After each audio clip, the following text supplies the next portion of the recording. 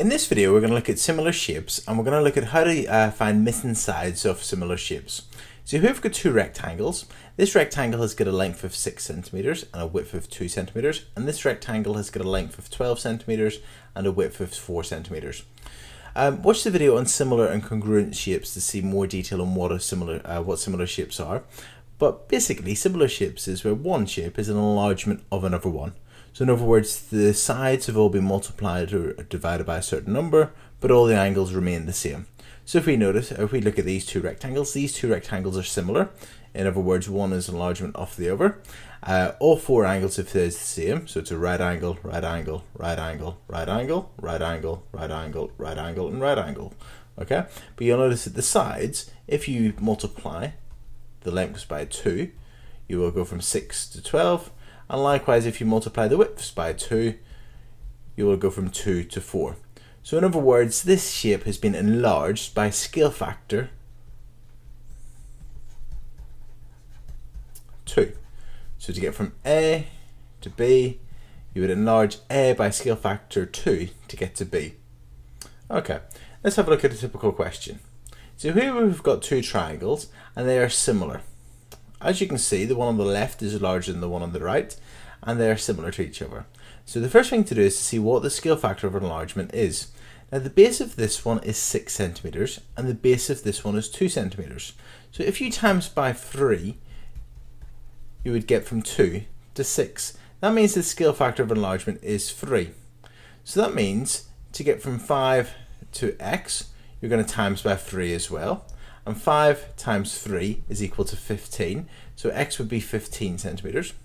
And to get back, so to get from 12 to y, we're going to divide by 3.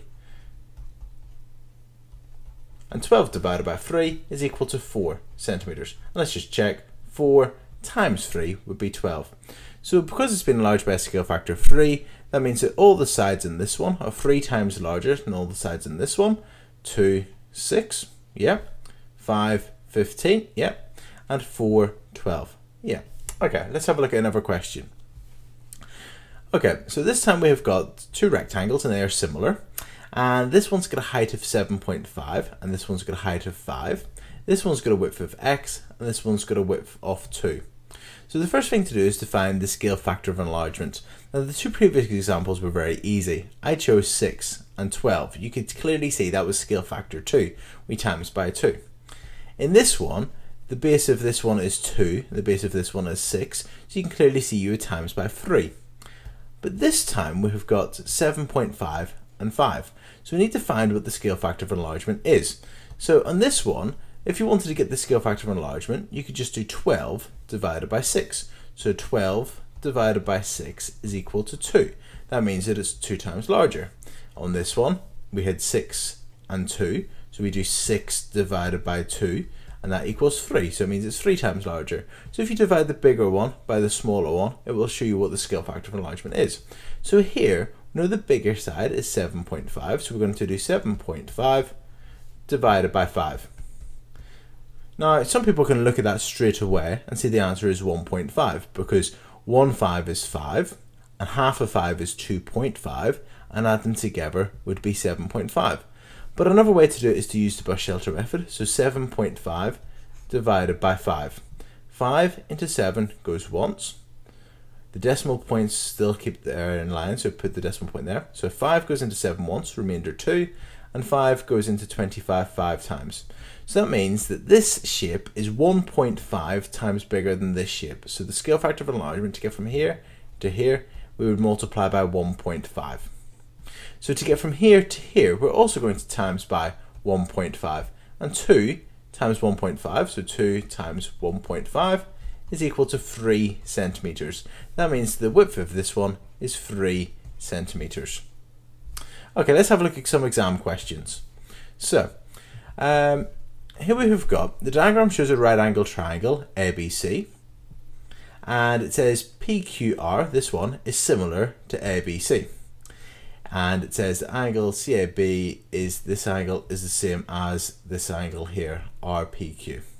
Okay, work out the length PR. So we need to work out this length here. Let's call it X. Now, first thing you want to do is to find the scale factor of enlargement. So we want to see what you would times 10 by to get to 25. So let's just do 25 divided by 10, the bigger one divided by the smaller one, to see what the scale factor of enlargement is, and that would be 2.5. So this triangle is 2.5 times bigger than this triangle. So you get from 10 to 10 to 25, we would times by 2.5. That means we'd also need to times 15 by 2.5 to get x. So we need to do 15 times 2.5. We can do this in two ways. Remember, you can, to multiply decimals, you can multiply, so 15 times 2.5. Remember, you ignore the decimal points, you do 15 times 25, and you could use your grid method or column method to work that out. So 25 times 15. 5 times 5 is 25, put the 5 down, carry the 2. 5 times 2 is equal to 10, plus 2 is 12. 10 times 5, so put the 0 down. 1 times 5 is equal to 5, and 1 times 2 is equal to 2, and add the 125 and 250 together, and you would get 375. But because there's one number after the decimal point in the question, there needs to be one number after the decimal point in the answer, so it would be 37.5. If this was a calculator question, you could just times by 2.5 and get it. Or another quick way to do it would be, notice that 15 times 2 is 30, and 15 times 0.5, that would be the same as half of 15, which is 7.5, and 30 plus 7.5 would be your answer, which was 37.5. Let's have a look at another question. Okay, this time it says calculate the length PQ. So we need to find the length PQ, this one, x. So let's find the scale factor of enlargement. So we need to find what we would times 3.2 by to get to 4.8. So remember, we divide the bigger one by the smaller one. So 4.8 divided by 3.2. Divided by decimal is hard, so let's times by 10. So we times both of these by 10, we would get 48 divided by 32. And if you do that, you're going to get an answer of 1.5. Okay, again, you could use your bus shelter method if you want to for that. That means the scale factor of enlargement is 1.5. It means this triangle is 1.5 times bigger than this triangle. So 3.2 times 1.5 would give you your 4.8. That means I need to times 4 by 1.5 to get x. So 4 times 1.5, 4 times 15 is equal to 60. So that means that, put the decimal point back in, 6.0 or 6. Or another way to do it would just be 4 times 1.5 would be 1.5 plus 1.5 plus 1.5 plus 1.5, which is 6. So that means that this side is 6. Okay, 2 more questions to go. Okay, the diagram shows 3 similar triangles. This one, and this one.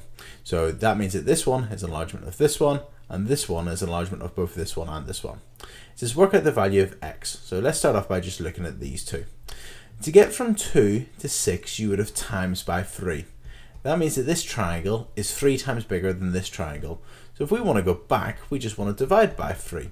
So 9 divided by 3 is equal to 3 centimeters. Okay, so let's have a look at part B, work out the value for y. So we want to find y on the bigger triangle here. There's 2 ways to do it. You could either use this triangle, the 9 and the 6, or you could use the 3 and the 2. I'm going to use this triangle on the left, the 3 and the 2, just because it's got easier numbers to deal with. Okay, so to get from 2 to 15, we need to find the scale factor of enlargement to get from here to here. So let's do 15 divided by 2 to see the scale factor of enlargement. So the scale factor of enlargement is 7.5. That means that this triangle is 7.5 times bigger than this triangle.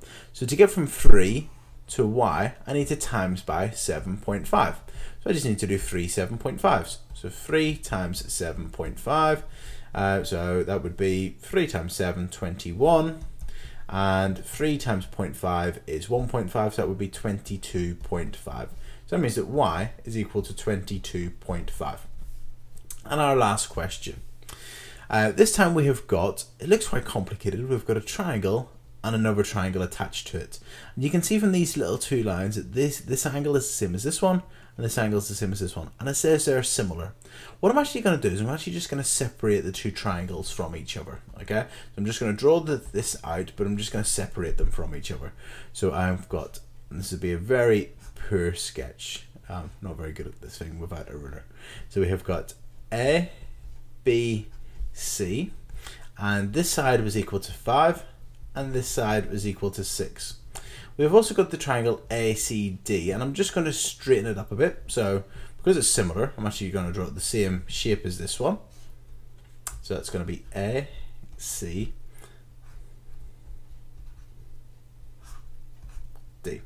Okay, so that's just this triangle, but I've just sort of separated it out. This side AC was equal to 6, so that's equal to 6. And we're trying to find the length AD. We want to find this length here. Let's call it X. So to get from this triangle to this triangle, let's see what the scale factor of enlargement is. Now I've got this side is equal to 5 and this one is equal to 6. So we do the bigger one, 6 divided by the smaller one, 5, and that's equal to 1.2. This is a calculator question. That means that this triangle is 1.2 times bigger than this one. So you get from 5 to 6, you times by 1.2.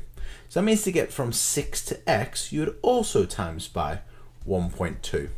So you just do 6 times 1.2, so 6 times 1.2 is equal to 7.2. So that means that this side is 7.2.